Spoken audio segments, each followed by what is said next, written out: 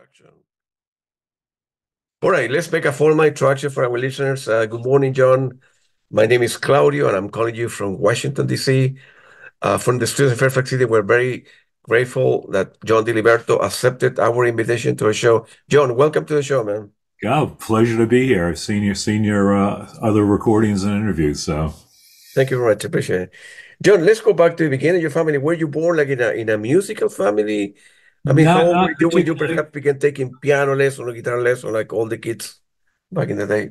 No, I wasn't forced to do anything. Now, my family wasn't particularly musical, although we did have, one of those console stereos that was in a colonial style cabinet. And I remember my parents, they got it. They bought about 5 or 6 record albums, and that was pretty much all they ever bought.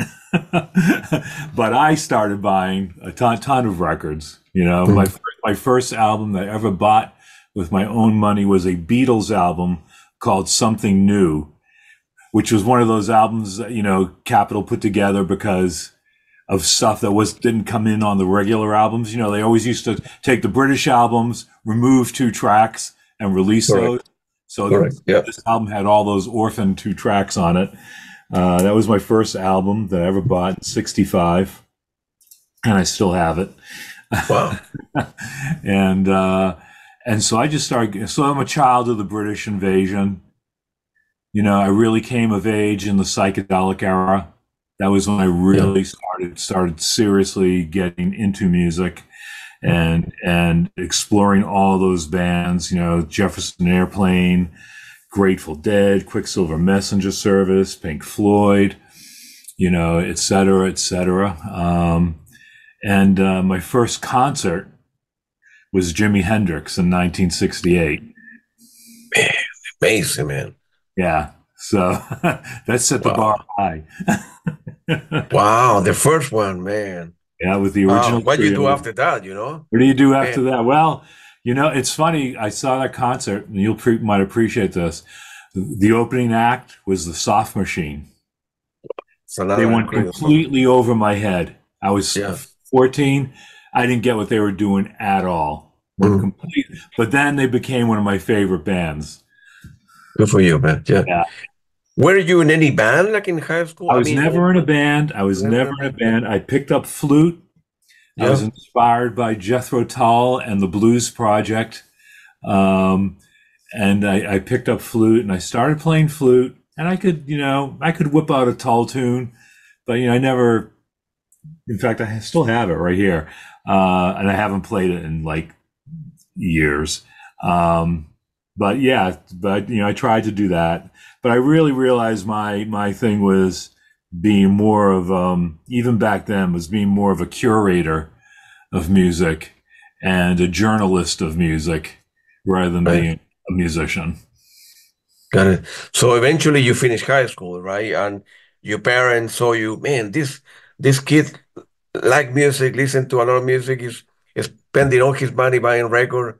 What we're gonna do with you? Or you knew back then like dad or mom, I wanna follow like a music career, or your parents tell you, no, go to medical school, go to engineering, forget about the music. You're not going to make any money, it's a crazy lifestyle, or you have the choice to do what you want to No, do. no, there was no career influence or idea Pressure. my parents had, and I was playing football at the time, Yep. so I went to college playing football. I Got went, it. Good for went you. to the University of Pennsylvania, Yeah. playing football, and that's when I really started getting into music, and that's when I went to WXPN my sophomore year, and that was just mind exploding. So XPN, I don't know if you know it, it's still No, of there. course. Yep. It's still there. It's quite a bit different. But when I got there, they had the progressive music show Diaspora was going. They had these outside jazz shows, and I was really getting into a lot of jazz, a lot of avant-garde jazz. And so that was where everything was planted. I didn't learn anything at Penn. I learned everything at WXPN.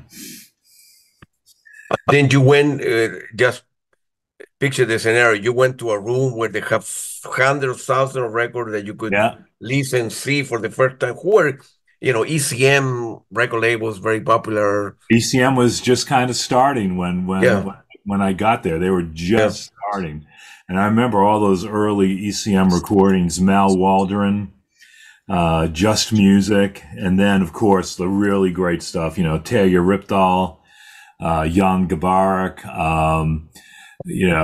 That was ECM was just incredible. The 70s and 80s. Oh A little yeah. boring now, but back then they were pretty incredible. And I And would see a lot of those bands were coming through Philadelphia. So I saw Jan Gabarek live. I saw Terry Ripdahl, one of the best electric guitar concerts I've ever seen. Terry Ripdahl with that trio, that Descendre trio. yeah, Uh, just amazing stuff. And I got to interview all those people as they were coming through at the station. I wish I had those interviews. I didn't save any of those interviews I did when I was at XPN. I interviewed really? a lot of people. Yeah, I just didn't have that consciousness of saving things. I wasn't producing. They would come in and we'd do it live on the air or Yeah, live to tape, and it would just go up like that on the air. My first interview was this group called Isotope. yeah. Do you I remember don't know them? that. They're No. very obscure, but they had Hugh Hopper from the Soft Machine. Oh, I got it. Yeah, So yeah, it yeah. was his group essentially. It was a fusion group. And that was my very first interview. And I was thrilled to interview Hugh Hopper because, as I said, I'd become a Soft Machine fan, especially with when Third came out. That was the one that sealed the deal for me on Soft Machine. So yeah, it was very, very exciting. I was very scared.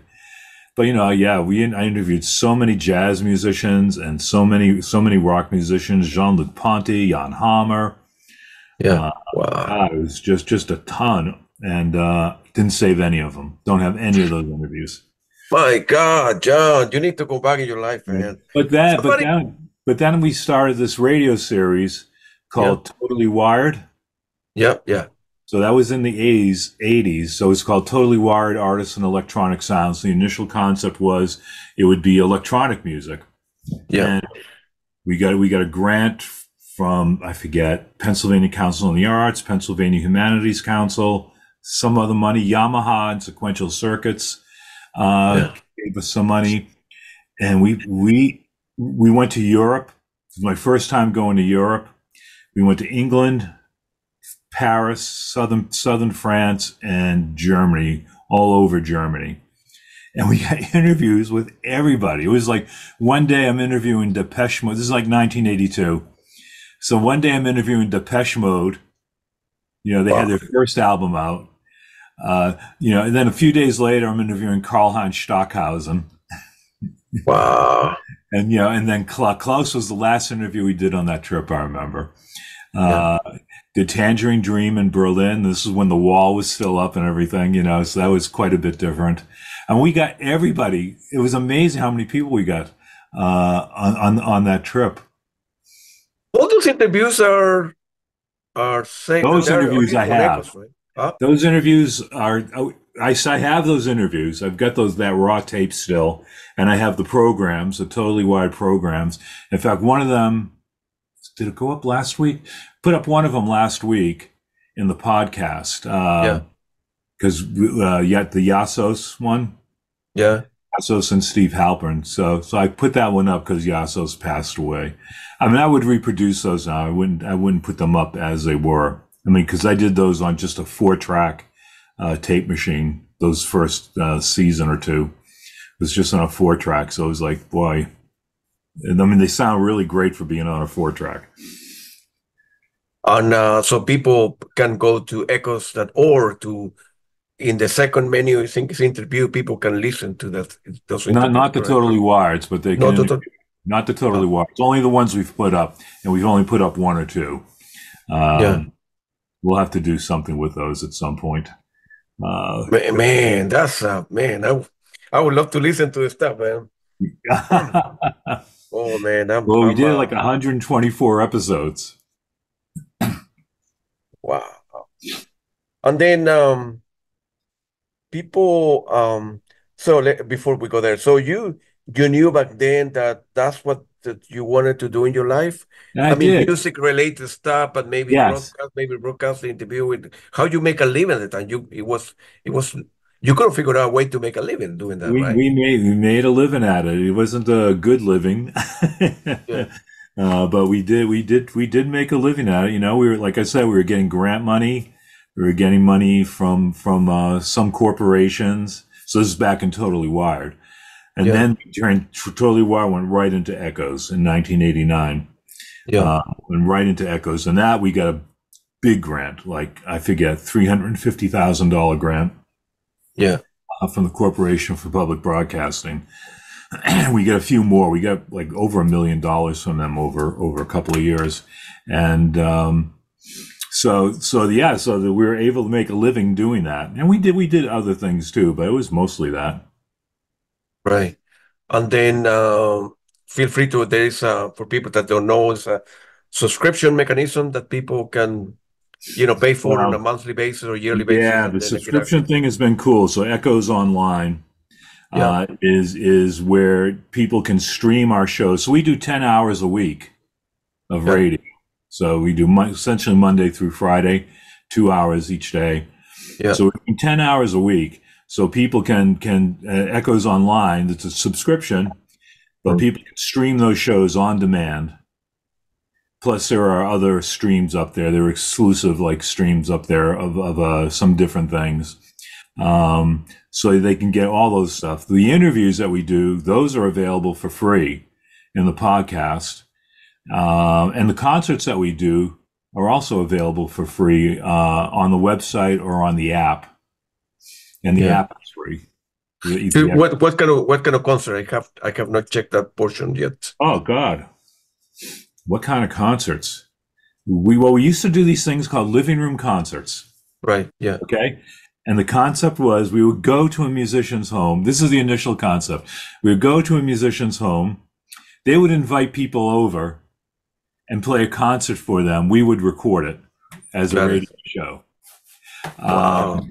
So we did the first batch of concerts. So this would be, excuse me, this would be 1989 still. The first batch of concerts was, I remember, it was a trip to California. We did Steve Roach, Patrick O'Hearn, Mark Isham, somebody else. But that was the first batch of concerts that we did. And so we just started doing those, and we've had so many amazing people on the show. Lorena McKennett, a few Wow. times. Who else? Roger Eno, that was wild. Wow. And not Brian though, but I've interviewed Brian Yeah. several Yeah. times. Um, Ian Boddy several times. Mark Shreve Yeah. Wow. several Big names. Huh? times. Solo with Arc, with Redshift. Steve Roach several times. Robert Rich many times. Yeah. And then it's funny, George Winston. So we got rid of the audience thing because it was like asking the musicians too much. Do you know what I mean? Yeah. Sure. Play Sure. live for us for free, and also throw a party while you're at it. It was some fun parties, but we stopped doing that. So we just started doing them in their homes, and then we started doing them at my house as well. And I had George Winston in my house twice. We Wow. put a piano in, which pretty much filled my living room. And George played in my house twice.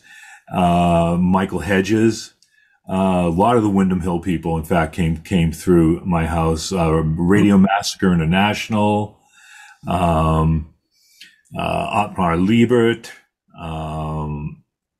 Jesse Cook. God, it's just so many. I haven't counted up how many concerts we've done or interviews. The interviews are in the thousands, multiple thousands. The concerts are it could be approaching 1,000. It's been a lot of concerts over the years. Yeah. And that's audio or audio and video, both? You know what? We have shot video for some of them, but we usually just do audio. we don't have the wherewithal, the money to put together something that would look good Professional, right? visually, Yeah, yeah. you know. And I see what people are doing now, and you know, I just don't want to put up something that's doesn't look great. So we kind of just concentrate on the audio right now. And how those musicians, they were getting paid? I mean, with the grant that you No, got. no, they do it for So free. what will be the motivation for George Winston or to go fly to your house, the living room, rent a piano for 6 hours a day, and if they are not going to be making, how they will, what will the investment for them, right? The return on investment, Publicity. They're going to be on a national radio show right? that's on like 100 stations. You know, Oh, it's, one time we were on 350 stations. wow. You know, in the '90s. So free Um, publicity for them. Yeah, yeah. yeah, so it was for the publicity. Out of you must have great story about those living room concerts. What the worst thing that happened, or the crazy stuff that you can remember God, the that worst. you are willing and being able to share with our audience here. Trying to think, there hasn't been too many tragedies, and Oh, they've they usually gotta been be. tragedies more on our ends. Like we're on a plane going out to Yeah. California. Mhm. Jeff Town, my producer, and I, and we're going to record a bunch of concerts. And I say, so you brought the mics, right? Yeah. No, didn't you bring the mics? Oh, So we had no mics. So fortunately, we got them from. Oh God, who was it? It was the engineer and producer who did all the Hearts of Space album, Olson. yeah. Yeah, he gave us a bunch of his mics, really good ones too, to use on that trip. So that was kind of a tragedy. We've had actually the worst one was John McLaughlin, who I've interviewed John on the show many times, and Okay. this time it was with Remember Shakti, and Yeah. they were supposed to play live for us. We were going to go up to New York where they were, and they were supposed to play live for us. And they just were on the turnpike going up, and the promoter calls up and says, "They say they can't play live. Somebody needs to go out and get something in their instrument fixed." I think they just didn't want to play live. So that was the one that really ticked me off. We did an interview with them, but yeah, that was not fun. Ravi Shankar, same thing. We're going to record Ravi Shankar in New York, and his wife got sick.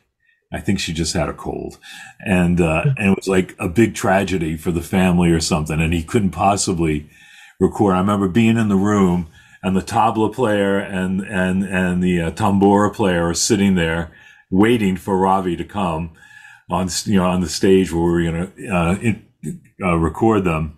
And yeah, Ravi just never showed up. Yeah.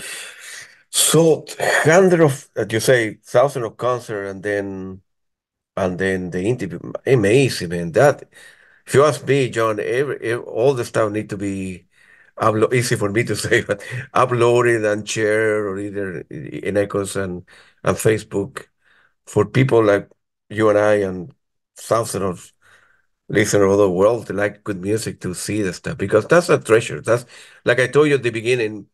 My my motivation when I started the radio was to create in many ways an archive for future generation. I'm not only for the money. I buy a lot of music. I love, I see 60 shows a year. And I do what I do because I'm passionate about music and I want to share that with my son and future generation. Hopefully, the world will be, we won't kill ourselves and the internet will be around. And I want to, many ways, share music, interview, concert with the rest of the world, man. Music has given me so much satisfaction in my life. It's hard to describe. Well, I grew up, I told you before, in Chile, and my dad had a lot of music, all jazz, and then tango. So I began listening to music when I was a baby. That's what my dad told me. 78 RPM and different big trolas at home. And then when I was 14, I discovered rock and roll. And that's when I said, man, I need to fly to the United States. I need to see this band. No internet, no phone. You would buy Tangerine Dream album and open it up. Who are these people? How they can sound this stuff? What are keyboards? What are oscillators and so forth? So it's a beautiful thing, man.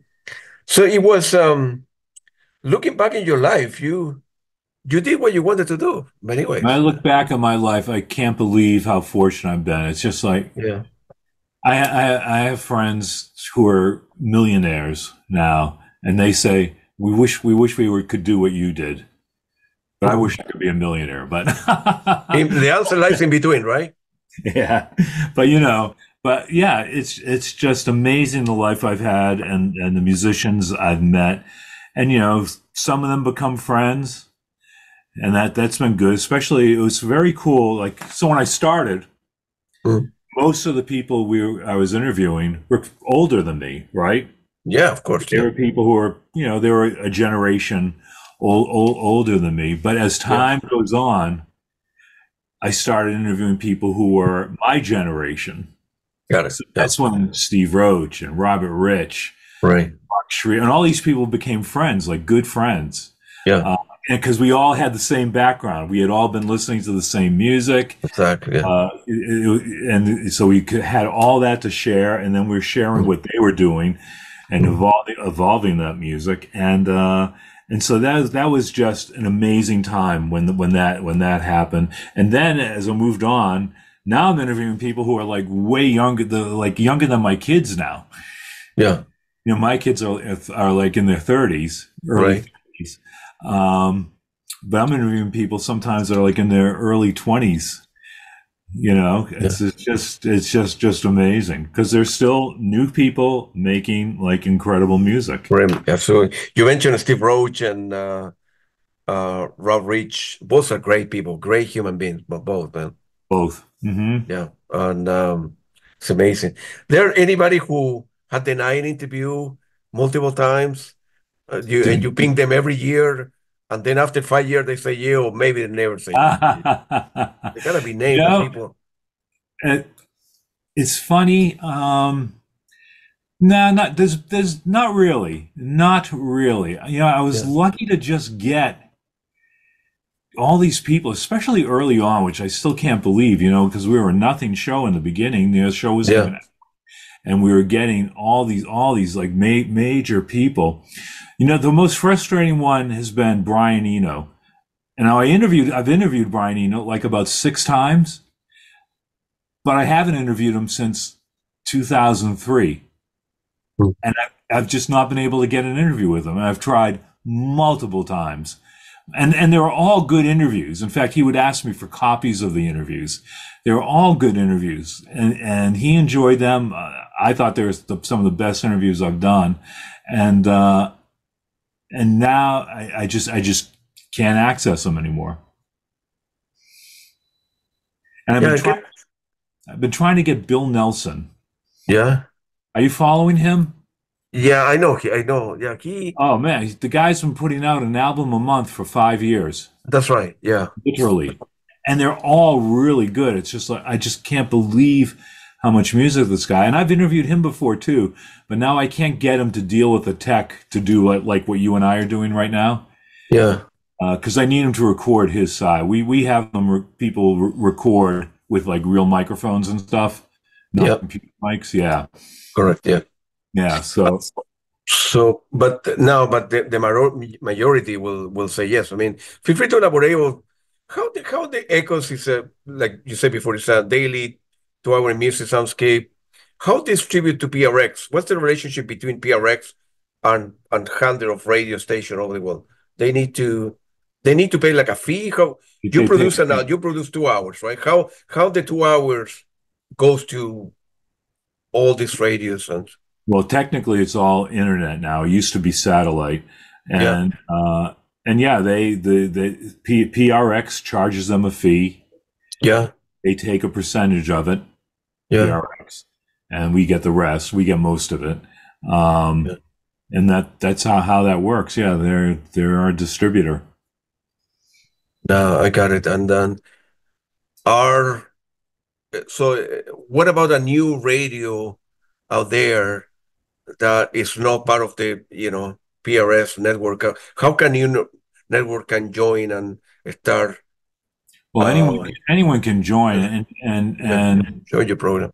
yeah, anyone can join PRX. I don't think that's a lot of money. Um, and then yeah, then they just have to subscribe. So like any station could do it. Any terrestrial station. You're just on the internet, right? Yeah, yeah, yeah, yeah. Yeah, yeah. So any terrestrial station, even a commercial one, could do it. We don't have any. I don't think we've ever had any. Um, but but any public station, yeah, can definitely get it. And that's the way you kind of able to keep on going and Yeah, finance that, right? yeah. Well, With right publicity now and that. it's a it's about half and half online subscriptions and Yeah, radio members subscribers. That's about half and half of the money we make. I got it. And what about gotta be companies that look at echoes that program and say, man, 100,000 people are listening to this music Yeah, on a weekly that basis. whole thing has not been good. The No, underwriting thing, we call it yeah, underwriting in public radio. right, yeah, Yeah, sponsorships. We've not been successful doing that, and it's partially that we've never had a sales person or team to do that, mm, and it's yeah, it's something that we've missed out on.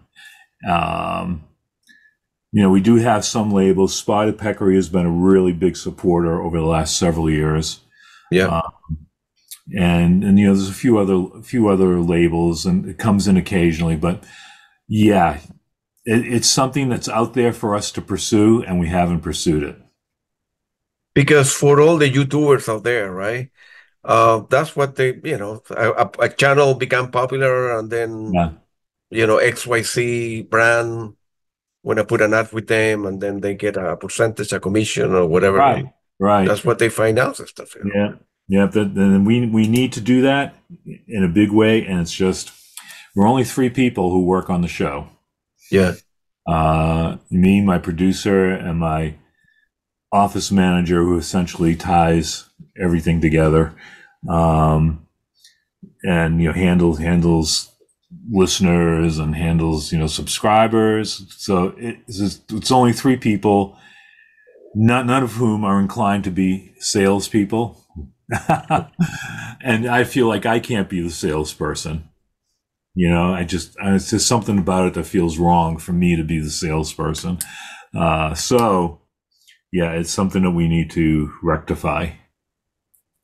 how long does it take a 2 hour program to put, because there are hundreds of albums out there, there's Yeah, hundreds of track out there, new stuff, Robert Rich, yeah. the new people. Well, as you know, How you put together, how you decide, well, the auditioning is one of the longest things to do, as you probably know, Mm, especially now that it's all pretty much downloads, right? mm. So yeah, it's just unbelievable. But to actually put a show together, it takes me about, I don't know, half an hour to 45 minutes to actually put a show together, put all the music in. Then it takes me another hour or so to write it and do the show prep for it. Then it takes me, you'd be surprised. I do, I only talk about 12 minutes in 2 hours. So it takes me about 12 minutes to 15 minutes to record my voice tracks for the show. And then Jeff, my producer, assembles the voice tracks with the music I've put together. And that takes him a couple of hours. Then it's out. The thing that's time consuming is the features. So you've heard the features, right? Yeah, yeah, yeah, correct. Yeah. So they're very intricately produced. They're very heavily edited. I mean, you hear a 15-minute feature, and that's culled from an hour plus interview usually. And so the writing and the editing and the mixing, all of that takes, a feature. I can't believe we used to do 4 to 5 features a week. 4 to 5 a week. That's a lot of work, man. That's unbelievable. I can't believe we used to do it. And that was Yeah. before digital. We're doing it on an 8-track Mhm. machine and reel to reels. Those, those Yeah. first 2 years. Yeah. And now, we have of course, all the workstations and stuff, and it's much, much faster, but yet we only do one a week now because they're just so time consuming. And that, of course, doesn't include actually doing the interview, doing the research for the interview. Of course. Yeah. The research could take days for a particular interview, sometimes less. Depends who it is. Brian Eno's days, other people less. And yeah, so that takes it's a lot of time. It's very time consuming. For me, every time I interview, I do research because I want to do a good interview and ask interesting questions. So Mhm. it's not a trivial that people say, well, you talk to whatever John Doe and it's only 1 hour. No, it takes me a lot longer, and I work full time as well. So the early morning, late nights, put Yeah. questions together. Well, working a full time job and then doing that is a lot of work. Yeah, but You're a passionate man. oh, I do, and uh, a couple times or many times actually, I interview people like all over the world, so I needed to, I don't know, talk to Lisa Gerard, right, for Dead Can Den in Australia. We did the interviews at 1, 2 in the morning, and another one I did it like at 4:30 in the morning. My wife would say, why are you waking up at 4 in the morning? Oh, I need to interview Lisa Gerard. Who is she? Of course, she wouldn't know. So, and some people in Japan, 1 a.m. I need to wake up at 6 o'clock in the morning. So I'm really passionate about this stuff. I really meant what I said to you before about that. I really want to, create like a music legacy of all of them. Like you, I want to look back in my life one day and say, man, I saw the best of the best. I interviewed the best of the best. I have a beer with Manzanera, with the Roxy Music guy, or Eric Clapton, or this or that, the Tangerine guy, either when they were 60 or 70, and talk to you. So I can die happy one day, man, so Did you interview Eric Clapton? no, not yet. Okay, No. not yet, right? Yeah, but no, I will. I'm going yeah. Actually, I'm going I'm going to be flying to London a couple times this year, Oh, and he's playing at the Royal Albert Hall in mid-May. I'm going to see him there. And I'm working with a couple of people I know him to see if I can do an interview at the Royal Albert Hall. And Steve Hackett, he's could be doing the Lamb, the Genesis in October, and I'm flying there as well. I'm going to be interviewing him inside the Royal Albert Hall. So, and yeah. Steve's a good interview. He's a he's good, a, he, he's a very nice person, man. yes, an amazing guitar player. And I do everything on my own. I'm a one-man show, so. Yeah. If I screw up or this is completely my fault. I don't have anybody and I finance everything. How you go about you guys don't buy the music. You kind of license the music. You're able We to pay, we pay all the fees. So we're paying. So that's for the online stuff. For radio, we don't have to do anything. right. That's taken care of by National Public Radio. Yeah. All the stations pay a fee in Right. a blanket fee. So any music that they play is covered. It's core for that, yeah. Covered. They're already paying something for it. So we don't have to do that. But for the online, yeah, we have to pay ASCAP, BMI, Yeah. CSAC, and we have to pay into Sound Exchange. So yeah, so online we have to pay all those fees. They're fairly minimal because we're, as an online thing, we're not Spotify. We're, Right. you know, Sure. Yeah. And then how you select the difficult thing is how you select the music, the 2 hours. You say you're thinking about a program tomorrow Tuesday, right? yeah, I don't It, think that way. huh? This is what I do. I go in, I have my library. I use iTunes to organize the library. Yeah. And I go in and I use Hindenburg program to put it together. and I drag tunes into the bins. And I have the bins divided up: vocals, electronic, acoustic, and special. And so I'll drag the tracks into those individual bins, and then I just start dragging them into the session. And if you've listened to the show, we're very diligent about our segues. Yeah, of course, yeah. So in fact, it's kind of a source of pride. This is something that goes all the way back to XPN. And so I essentially pick the music as it flows together. So there'll be some things I say, I'm going to get to this track, I'm going to get to this artist, and then I'll build the set around that. But that's essentially how I do it, how they're sounding together. And then I have things on my mind. I don't play electronic tracks back to back. I don't play, acoustic guitar tracks back to back. Yeah. I'm always trying to create a flow where those things are, ebbing and flowing in and out of the mix. Yeah. Because it's a lot of work to put that together, because there's so many great albums out there, so many great tracks. How you select a particular track, and you said you have a set of rules, right? Not to electronic music back to back, and and this or that. They got a set of rules to implement at 2 hour broadcast, which is a lot of work too, man. Yeah. And feel free to elaborate on people that don't know the Star End in what there was 75 and 76, I believe. Star's End, yes. I think it was 75. We were all a little hazy on the exact start date. But I would have still been in school at that time. Yeah. And I started with this guy, Steve Pross, who became kind of a record producer. He started a label. He's out in LA now. He went off and was heavy into punk. He went from Star's End to punk. But we started the show together, and that was because Diaspar, the progressive show, that was a very high energy show. Yeah. But we had all the spacey stuff coming out. So we decided to create this show that would just be all that spacey stuff. So it was from 1 a.m. to 6 a.m. Sunday morning. And I can't believe Chuck Van Zyl, man.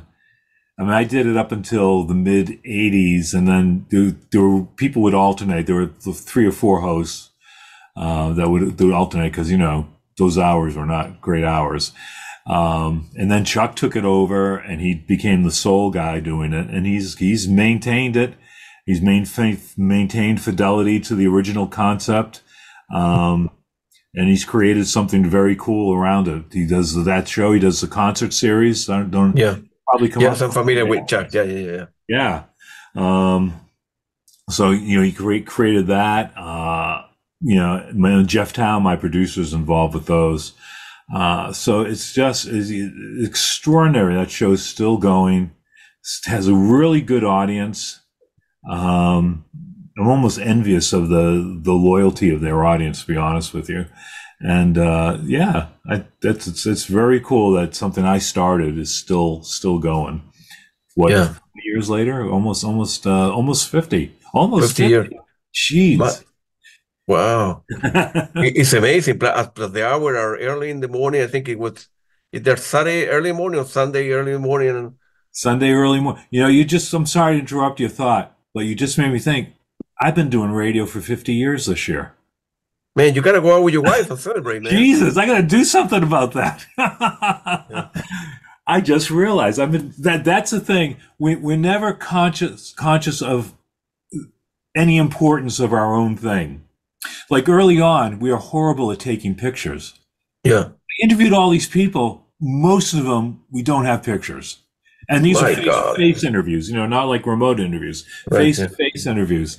And because that wasn't our mind. No, we were there to do the interview and get it, pictures. It wasn't even a thought. Sure.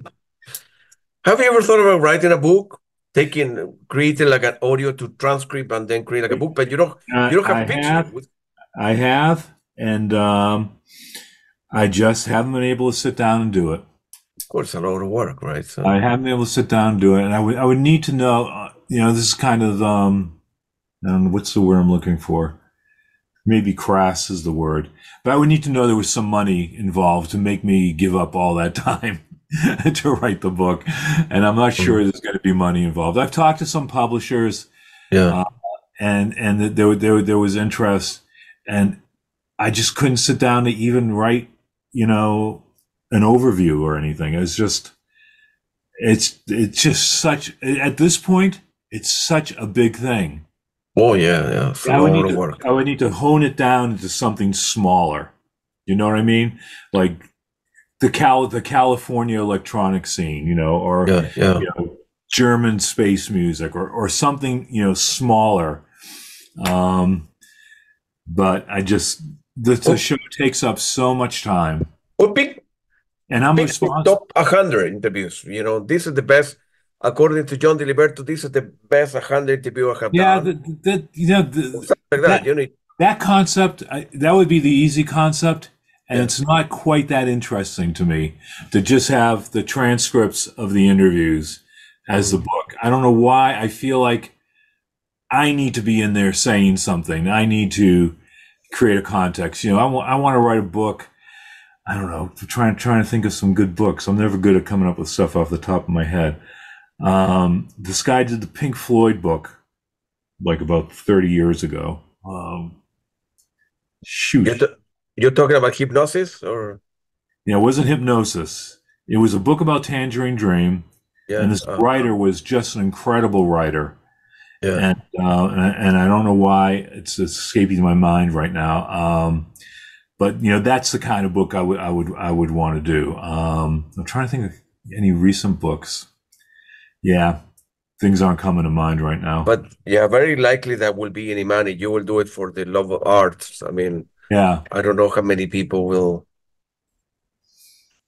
will buy the book. I don't know Yeah, if the well, that's the publisher. problem. I mean, you must have realized at this point that Oh yeah, you and I were dealing with a very niche of kind course, absolutely, kind of absolutely. thing. Right. Like you said, your wife says Lisa Gerard, who? Yeah, that's right. Yeah, I mean, I mean, and especially now, it's worse now than it used to be. I mean, you could say Brian Eno, and most people have no no idea idea what you're talking. who he is. What's your take, John, on the Spotify? Well, artists keep on complaining. For me, it's a great tool. I'm very selfish because Uh I huh. pay $10 a month. You're right. I'm able to listen to a lot of I buy a lot of music, obviously, but I listen to a lot of music. They make music recommendation and then and I put the stuff together. I discover a lot of music. It's great. If you're a musician, it's terrible. You need to have a million hits to make $10, $20 a month. It's That's funny. a ripoff. So what's the I, answer? It's I hear different things though. I hear some musicians, and not big ones, like Robert Rich. right, right. He's kind of happy with the money he's making from that. Yeah, He thinks he's making like a nice sum of money from Spotify and the other streaming services.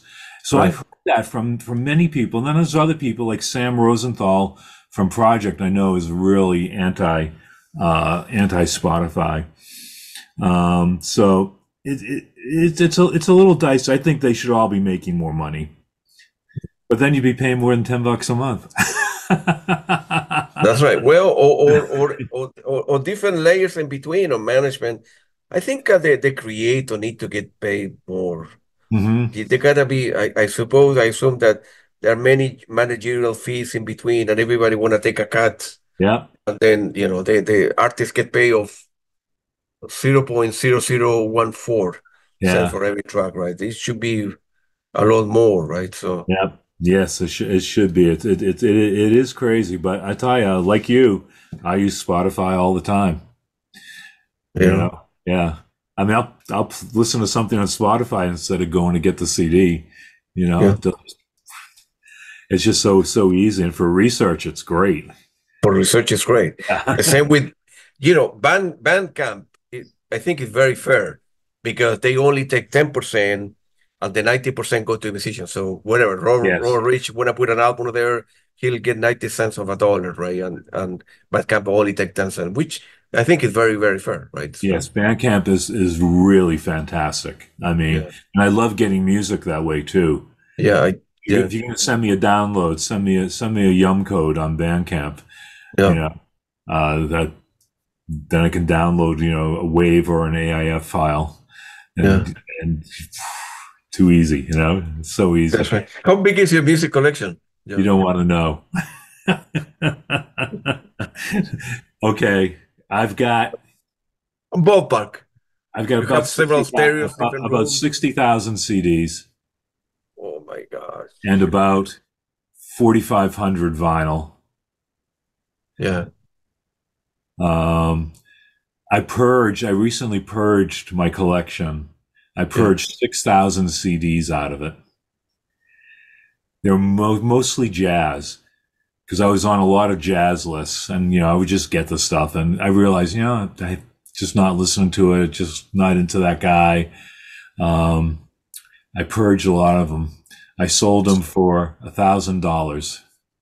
6,000 yeah. CDs for $1,000. Wow. Hold on. Let me turn on my phone. And then, so those are the stuff that you have bought, or the record label has sent you, or Oh, both. the stuff that was purged was almost all sent to me. Ah, got it. Almost Yeah, all yeah. sent to me. Yeah, yeah. No stuff I bought. I don't think anything I bought was in that purge. I got it.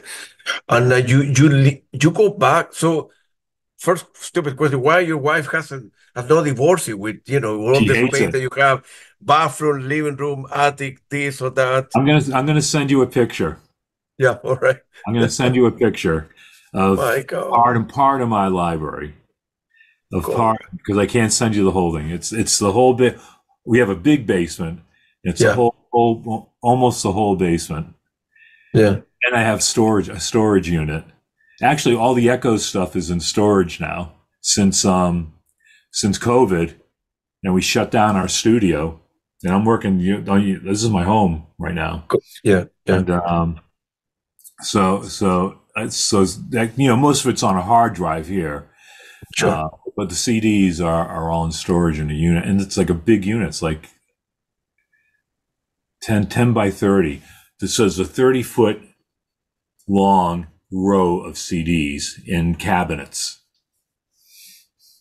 You still buy music? You go on Saturday, on Sunday, go to a record Nah, store almost and never. then Almost never. no Almost. I'll only buy old stuff. So, online, eBay or I Amazon mean, or if this. I'm using it on the show and Yeah. I didn't get it somehow and I need it, I will buy the CD because I want to have that audio quality. Sure. So I will buy the CD, which is getting harder to do too. You know, Fewer and fewer people are buying stuff, and the yeah. cars nowadays, new car now, they don't have a CD player. Well, And my car doesn't have one. No, no. Unbelievable, unbelievable. We've seen a lot of changes in our lives, Claudio. for me, I buy a lot of vinyl and I buy a lot of CD. And of course, all my cars are not brand new, but if I didn't have a CD player, I will install one. That's what I'm paying a car for, because music is very important part of my life. I listen to music, John, at least 2 hours a day. At least 2 hours. I don't listen to radio that much, but listen to my own stuff. I'm buying a lot more albums and vinyl, CD, Blu-ray that I'm able to consume. So they pile out. So I go to a record store. Usually I go every once a month. Well, I'm always buying for eBay or Discog or Amazon. But I go to a store that usually I go, they have good deal, good prices. I will buy 50 vinyl, right? And then they're piling there on the floor over there. And then listen to this and then get another 50 or another 100. So I'm always buying and consuming, listening. So I couldn't live my life without it. So when I'm driving to any place, I need to have a CD player because I'm buying a lot more stuff than I'm able to consume. So I need to listen to stuff, because it's important part of my life. Yeah, yeah, no, I get it. I mean, I'm listening to music all the time. You know. Well, usually I'm auditioning music, which is not always a great experience, as I'm sure you know. Yeah, of course not. How people can a new musician out there in the world can have his or her music in your show? They need to fill like a form, send you a sample. No, just send it. Just send it. Just send it. It's all. There's instructions on the website. You just hit the contact thing and it says music submissions, and just follow that. It's very simple. You don't need a promoter. You don't need a record label. You don't need anything. I mean, I'll listen to pretty much anything that comes in. I don't care where it's from, how big they are. Which is, a problem because they're not big. So it's funny. Maybe you've noticed this. When you have a really big artist on your show, you get many more hits than when you have, someone like me. No, but yeah. No, but you know your stuff, man. You know your stuff. But I listen to a lot of. I mean, it depends on the day and the hour and what I'm doing. But uh, jazz, rock, electronic music, stuff from the '80s, all the big name, obscure name, film score. I have I don't know like 600 or at least. And I'm going to be interviewing a lot of film composer I have, and I'm going to be interviewing some movie directors as well that know a lot about music. I Oh. wanna, yeah, I wanna see how you go and see a movie, like Oppenheimer or Napoleon nowadays, or Ferrari, right? To mention the three big ones nowadays. And you like the music. I'm sorry, you like the movies and the music, the film score is in the background, right? And I want to know how they end up selecting the music to match a particular scene. Mhm. Uh, um, for example, a composer could be Marcello De Francisci and Lisa Gerard putting the music for Ferrari nowadays, right? And they've written, 12 track. Uh, in the movie, I only saw or heard eight. What happened with the other four?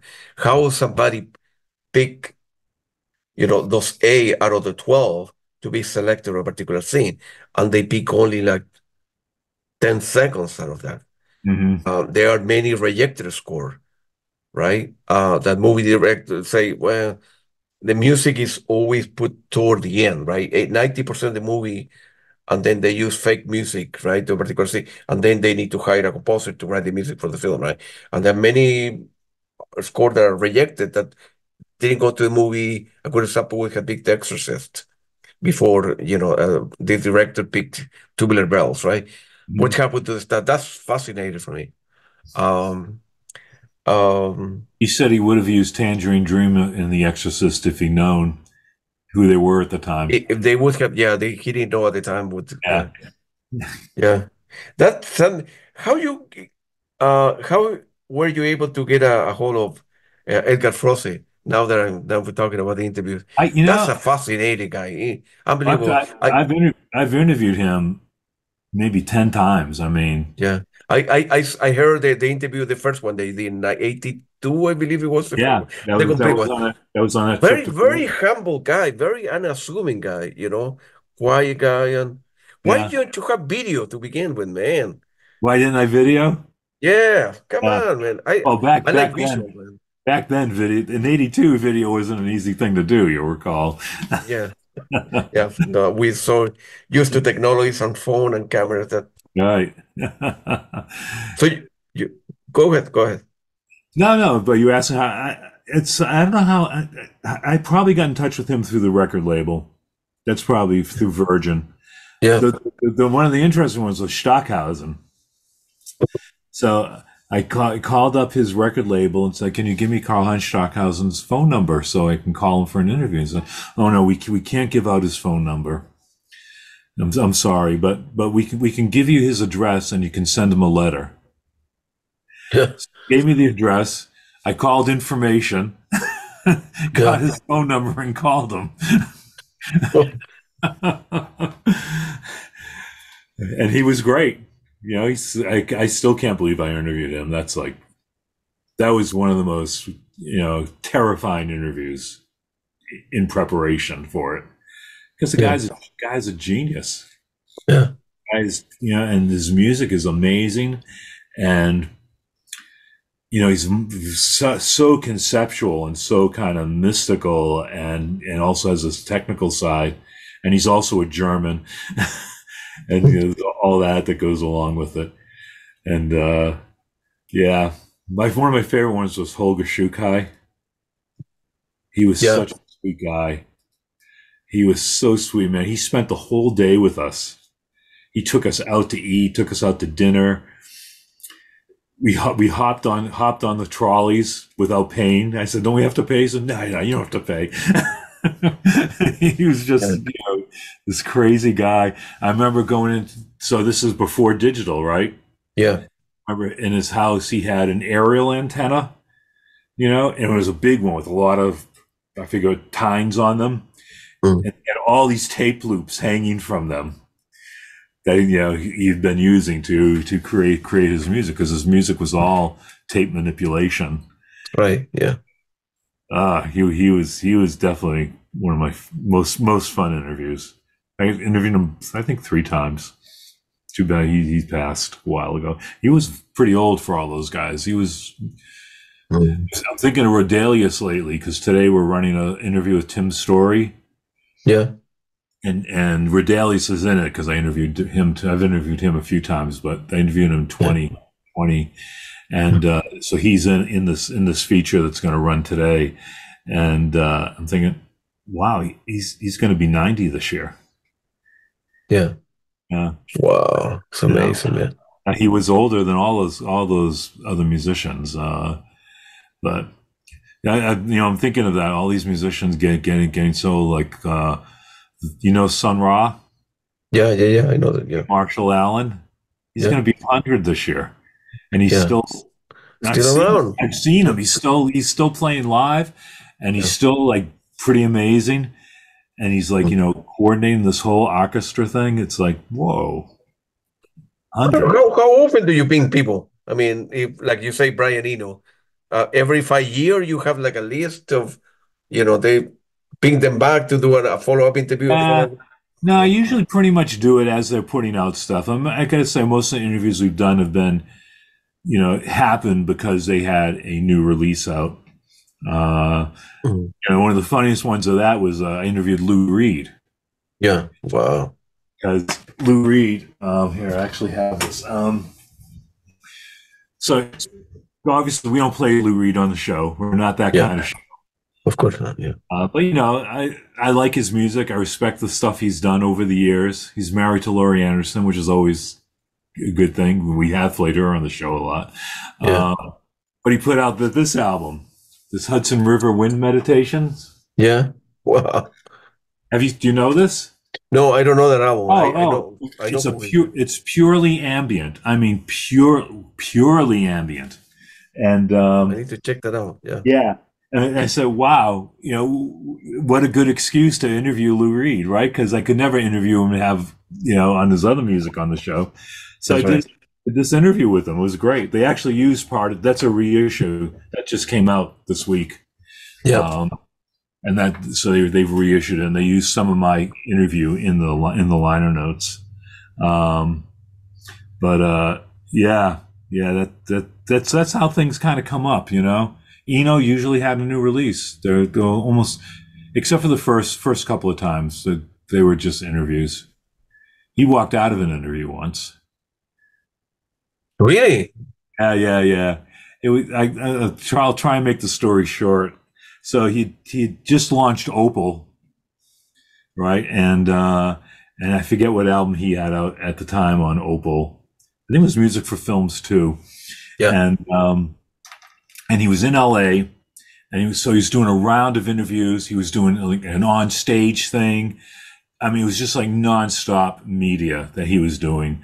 And I was writing at the time for Musician Magazine. I don't know if you remember that, but they were a big deal at the time. I mean, they were almost as big as like Rolling Stone. And so I was doing it for them as well as for Totally Wired. Or was it Echoes? It was Echoes. And so I remember saying to them, you know, don't give me Brian after he's done 1 million interviews already. So of course that's what they did. So I'm sitting in the Warner Brothers office in LA, waiting for him. He's doing another interview. He walks out of that interview and goes, I'm done. I'm done. I can't do any more interviews. I'm sitting there going, so there was about like an hour or two of them like trying to coach Brian back into the room. So he finally comes back into the room, and it was just the funniest thing. He said, "I don't know what I'm doing here. This is not what I'm supposed to do. I feel like I've spoken every thought I've ever had. I feel like I've spoken this week." Yeah. And he looks at this Yes. poster of Aha, and he says, "I don't know what I'm doing here. I don't have anything to do with that." And so finally, I forget. I asked him some question, and he says, "Okay, I'm done. I can't do this anymore." He says, I'm sorry. I owe you a favor, and I will discharge it in the future." Yeah. And he walked out, and Wow. he did like a couple of weeks later. We did a phone thing, and it was a great interview. It was the only, yeah, I've actually interviewed him on the phone a few times, but most of them have been in person. Um, he did a phone thing, it was great, and I interviewed him several times after that. But yeah, that was funny. I'm quite sure you have a big vinyl CD collection where every time you go to an interview, you bring 5 or 6 CDs for people to autograph from you. You have like a big, I don't do that. really? I don't do that at all. Um, I feel like it's I feel like I'm a critic. You know, I've done a lot of writing, right? In Yeah, like, musician, Billboard, Pulse, Downbeat, Jazz is. I mean, in the 80s and 90s, I was published somewhere every month. got it. Yeah, But so I feel like as a critic, it kind of breaks a wall that I'm not sure I want to break. It turns me, oh, so now I'm just a fan. You know what I mean? sure. I don't know. You No, know what? for me, I need to do that. I for my personal ego and my personal collection, and I look the picture, and because I'm not a critic, right? So I do the stuff that I do. I don't write for anybody, I do it because I like it. So looking, a good example will be, I was listening to Tangerine Dream in Hmm. 1976, my first vinyl record, right? 4 years later, I have interviewed about 10 people from Tangerine Dream. I never interviewed Edgar Frost, but, you know, people from the early days, several, right? And I look back and say, remember that 76, I have an album for this guy. I just have a conversation with them. I went to see Tangerine Dream.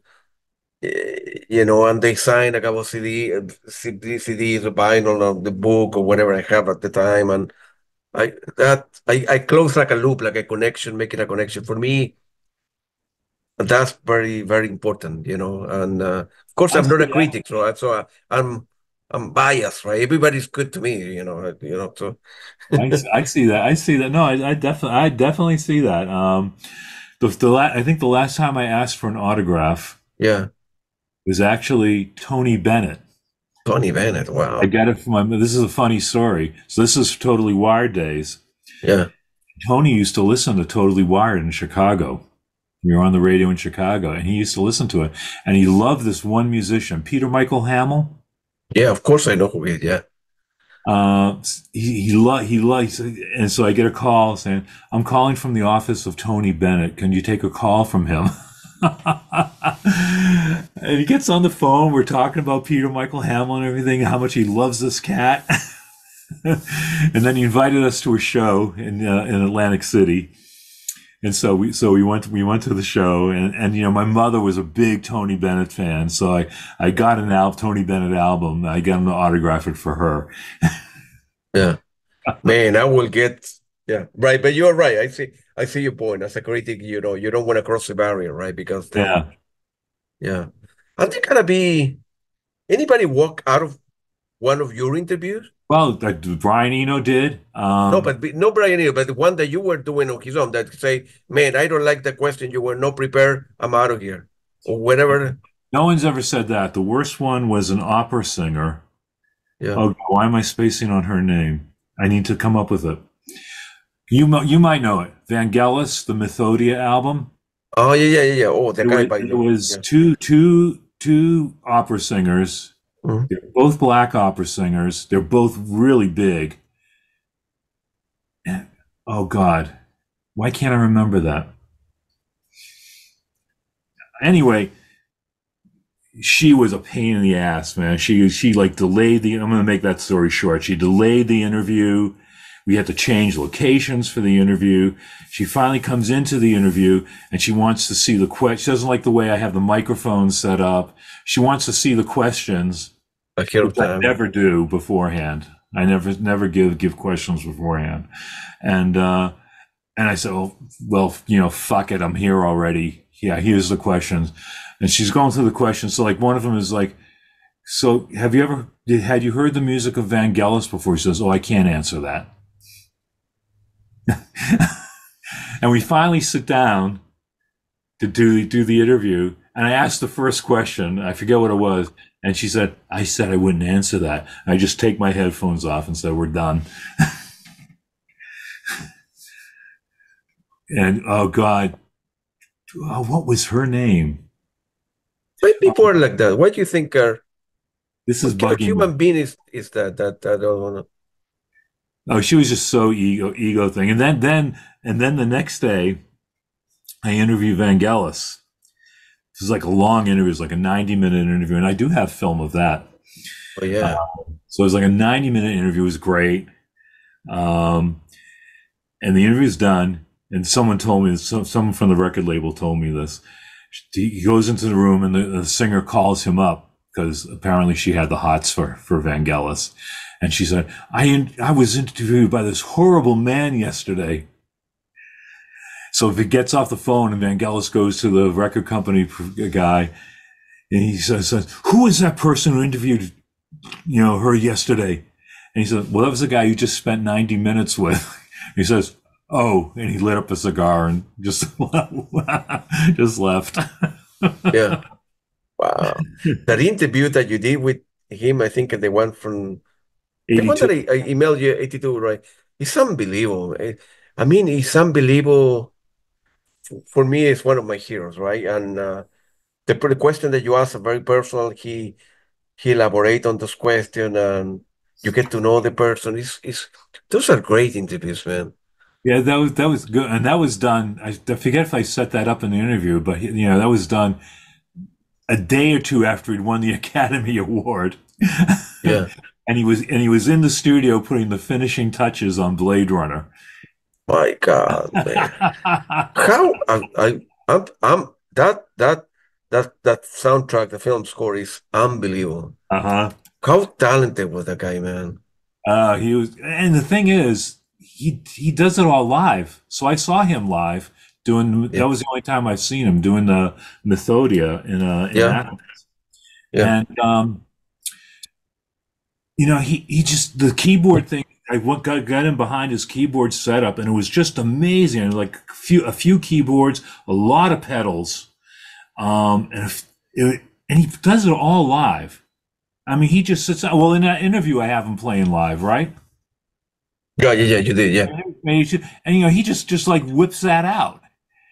How in the world somebody can do that, man? No backing tracks, no nothing. He just like does it. It's just amazing. Yeah, the guy was unbelievable, man. Yeah, There, he was. there. You go ahead. I'm sorry. No, that's it. There, people are another level altogether. I suppose that was one of my heroes, man. And it feel free to elaborate on Wendy Carlos. Wendy's so beautiful. How many times have you interviewed her? It's been a lot. It's been a lot. I interviewed her in 82 or 3. Yeah, I interviewed her when Switched on Bach was redone yeah, at least 5 times. yeah, And I'm kind of in touch with her. yeah. Um, in fact, people come to me to get to her. She won't do interviews anymore. So I pass these requests on to her. I don't give them her information. And Of course. finally, and she turns them down. And I finally said, when do you want me to just stop sending these to you? And she said, yes. Yeah, But she's very, very nice, so smart, like ludicrously smart. yeah. Um, And she's into a lot of different things. She was into Pro Tools, not Pro Tools, Photoshop before like anybody. Like that, her mind is just, and she was doing all these weird things on it. Mm. Um, yeah, she is just brilliant, underrated. As much as famous as she is, and as influential as we all know she is, she's still like underrated for It for co- what she did. Yeah. I'm completely agree with you. Why so many records? It's hard to, I mean, I pay more, right? So to buy her stuff, and I recently bought a lot, several albums that and CD that I don't have from her, but it, there are no many. I don't know the record label that she worked with or used to work that they're not putting the music out there. It's not that easy to buy her stuff anymore. Well, I believe I haven't checked very recently, but she's Yeah. not on any streaming services, I don't think. No, and her website is very, very Yep. old. No, Her website's old. Yep. nobody No, has updated that. And I talked to her about that, and she just kind of doesn't want to do it. Um, and she doesn't Originally, have like a helper that can help her out to. gosh, I think she doesn't like the concept. I think she doesn't like the concept. She just, and she has control of all her music. She owns all the rights. The So music rights, right? yeah, Yeah. she's the one holding it back. And she's very, very, she's very litigious. I mean, you put up one of her tunes on YouTube, it'll be down in like an hour because she's like, she won't let anybody put stuff up of her music. And Yeah. I told her, I said, man, your stuff should be out there. People want to hear it. Of course, yeah. Be making money off it, and I don't know what her money situation is, but yeah, yeah. But where she lives in, she's still in New York, I think, or She's no? still she's still right in Manhattan. Yeah. Right. Because I mean, there soundtrack like the Clockwork Orange and The Shining and The Throne. There are many bootleg copies out there. I don't know exactly how many are her stuff and how many are somebody else that make her stuff. Hmm. I think I saw on the website that yeah, last week I went to her website and says please don't buy bootleg copies of I don't know the Shining or this because I only composed four track and that album has 10 or 12 whatever. I'm making this up and so they are not mine and so forth. So it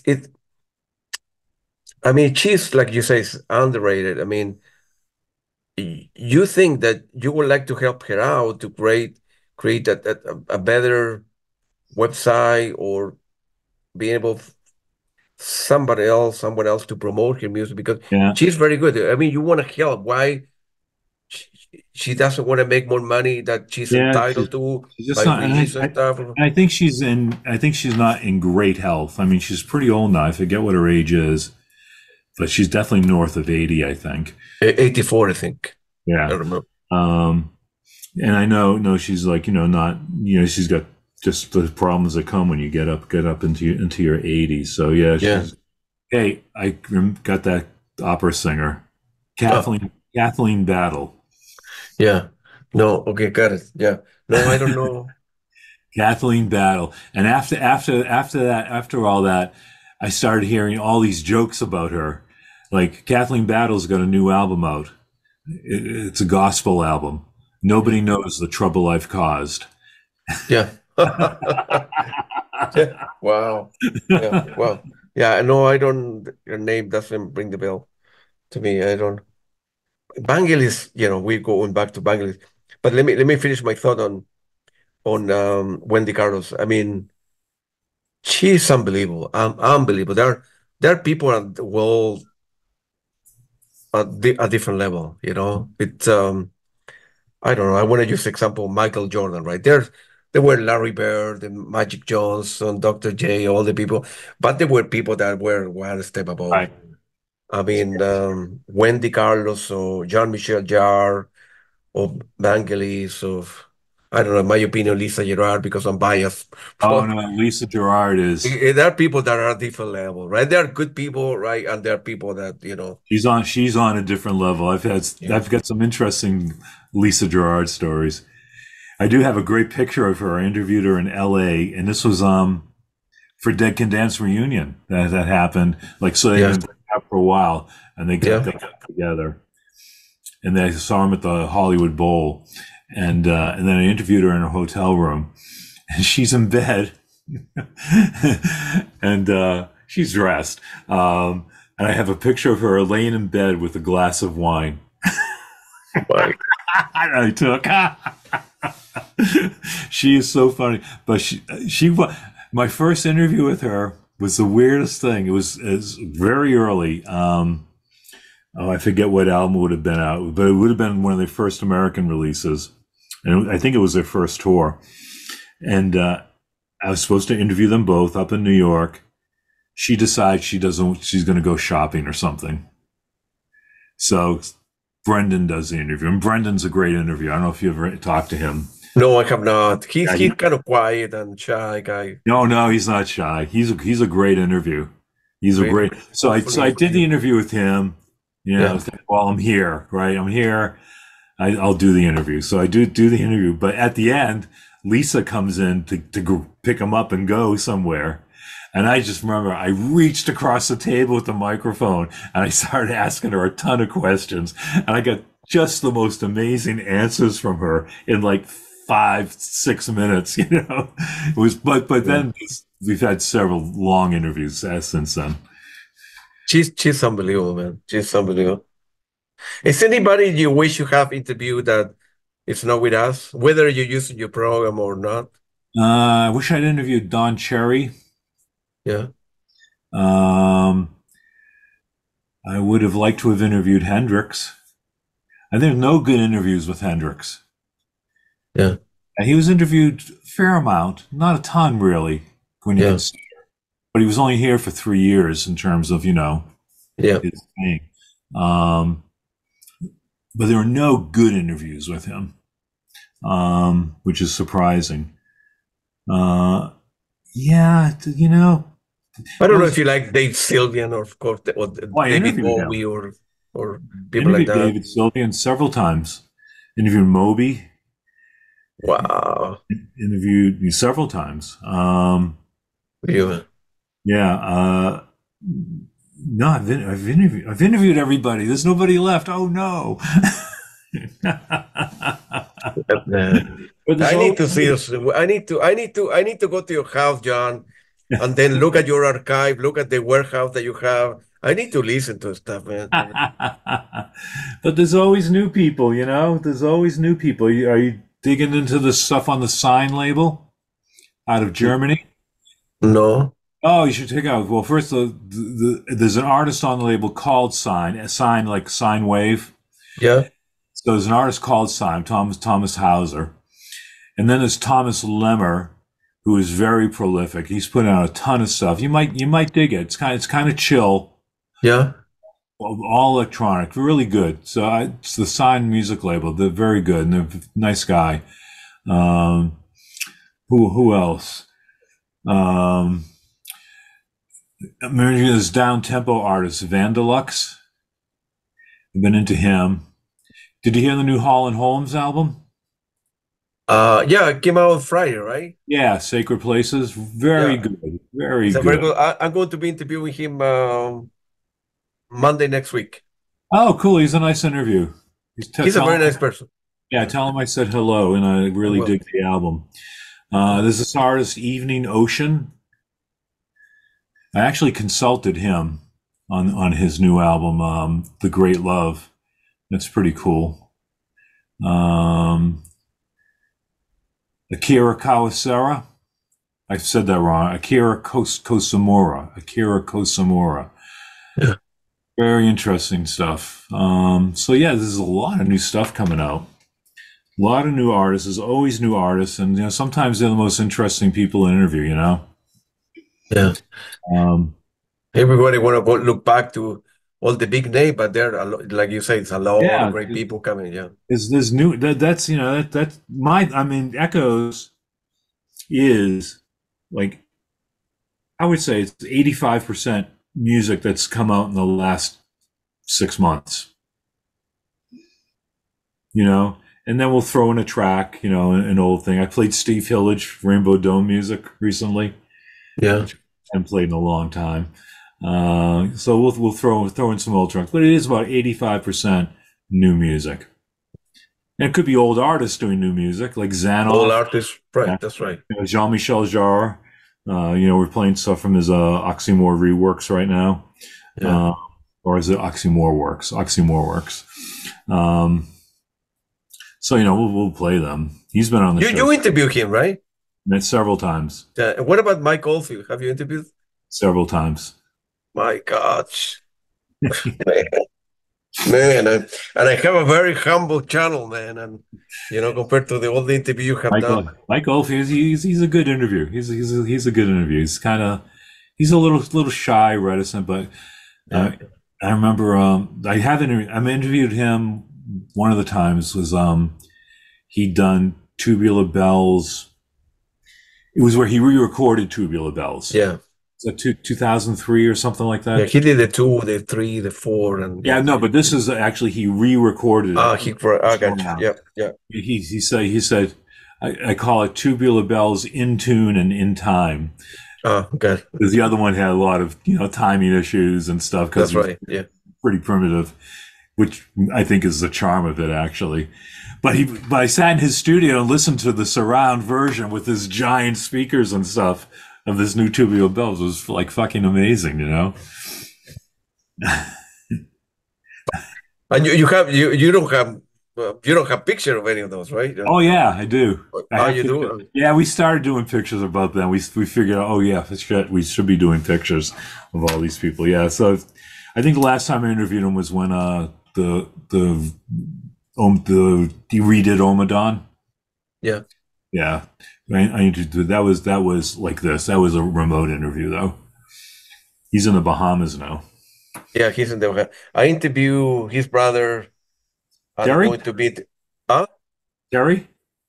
Yeah, and then I'm going to be interviewing, hopefully, his sister and Ah, Sally but he he he doesn't give interviews. He's keeping to himself nowadays. He in the Bahamas, quiet, low profile. He doesn't want to fame. Plus, at the same time, I'm not as big as you are, right? So I have a couple online radios, my humble YouTube channel, so I can now get a hold of a lot of people that I would love to interview, and so I'm working different strategies to get a hold of certain folks because, as I said before, I need to do it. It's a personal goal of mine. No, no, no, no, an ego thing, John. Like a good example would be, I don't know, like David Sylvan or Robert Fripp, right? Um, 1% of me will say, "Man, great! I accomplished that goal. I interviewed this guy. Uh, him or her, whatever." But the 99% will be that I will put the interview on Facebook or on the YouTube channel, and a lot of people will see the interview, and that make me happy, John. Believe me, it's not an ego thing. It's not. Plus, I told you before, I'm not doing for the money or not. So, I would make a lot of people happy, and I would be, happy that I talked to a guy that I was chasing down for many, many years, right? Or Wendy Carlo would be another one, or whatever. So it's probably I will never be able to interview all of them, but I have a long way to go, and I'm stubborn, I'm persistent, consistent, so I will keep on bothering people until they say yes. You gonna do You a know. book? Huh? You gonna do a book? Yeah, yeah, bro. I will. Um, I I, think you have the energy to do it. Like, you sound like you have the energy to do it. yeah, a couple people asked me if I will pick the best 100 interview and do them, but I wouldn't write the book. I do the transcript, right? Take audio, Mm. but pass into a tool and then have somebody edit my English or or you put a nice cover and some picture and yeah, probably, but no, I don't have the time to like write like a real book, but being able to talk to people that you admire, being able to talk to folks or a band or that you put a record 40 years ago, whatever, 50 years ago, that's an unbelievable experience for me, man. Yeah. That's what it can be pressure satisfaction, man. Hey, John, we've been talking to like an hour and a half, man. Well, Hey, we we're both music nuts, so we could probably be talking the whole day. we need And we need we need to do a part two and part three and well, we need to get together next time you come up for a gatherings or something. yeah. Let me know. I think they have some stuff scheduled. I haven't. I can't remember what they have, but I think they do have some stuff coming. You So try to attend all of them or I don't go to as many as I should, to be honest with you. I'll tell yeah. you again. I admire you because you make that trek. For me, it could be an hour and a half. It should be 45 minutes to get into Philadelphia from where I live, but it's usually an hour and a half. Yeah, definitely. So it's like, well, do I want to do that? Oh man, it's like sometimes, and a lot of times, a lot of the artists, they will have just played for me because usually when artists come in, they'll do an Echoes performance. So like Ian Yeah, Bob, the last time he was there, he did right. an Echoes performance. And so I kind of saw him, but you know what? It's not the same. It's not the same. The concert experience is something that I really love, and yeah, I'll be going to my first one in a little while on a California Guitar Trio. Oh yeah, they're very, very good, man. Yeah. Yeah, we're recording them Thursday morning, and then I'll see them Thursday night when they play out at Sellersville Theater. This coming Thursday? Yeah, yeah, Thursday 18th, yeah. yeah, yeah. Good for you, man. They're very good for you. How many concerts you see a year? You go to a lot of Not as shows? many as you would think. It's Really? much less, much less. It's I don't know, maybe 20. A year, right? Yeah, that's and that's another thing. I should have kept a list of my concerts. I've been trying to reconstruct all the concerts I've been to. It's very hard to do because I've been to so many. But I used to go to concerts like all the time. I mean, I'd be going to a couple a week.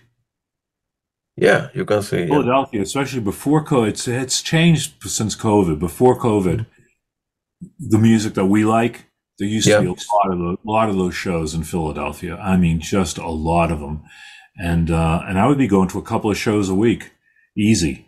And since COVID, there's been less of those artists coming through.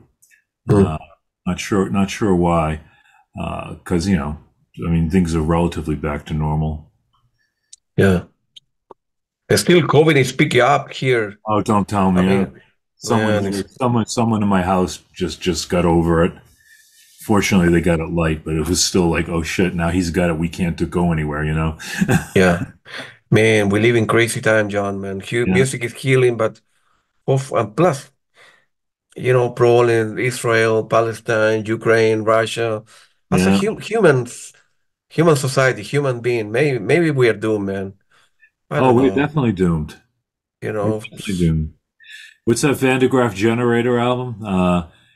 We're all awash in a sea of blood. The least we can do is wave to each other. yeah, that's a first statement. Yeah, yeah, yeah. Well, it's true, man. Man, I want peace in the world with music. To be able to see concert. Hopefully the problems around the world will. I don't know. I'm optimistic. Will disappear and people will make peace, man. We are crazy as human beings, man. Yeah. Hey, I got to ask you a question. I'm looking at your Yep, bookshelf yep, back there, and on the right hand side yep. is a black and white. Is that Thelonious Monk? Over there. Yeah, Um, show me. Let me know. This is Phil Collins.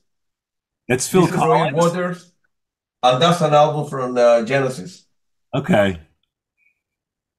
No, no picture. And Huh. man, so I have this. this stuff I need to listen to. Have it on order. Why And why are you doing vinyl, Claudio? this stuff I need to listen to.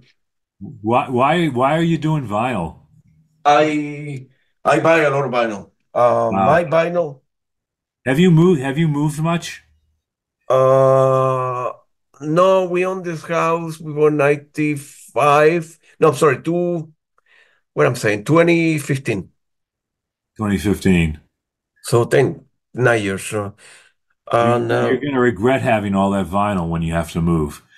no, no, no, part of my life. I buy at least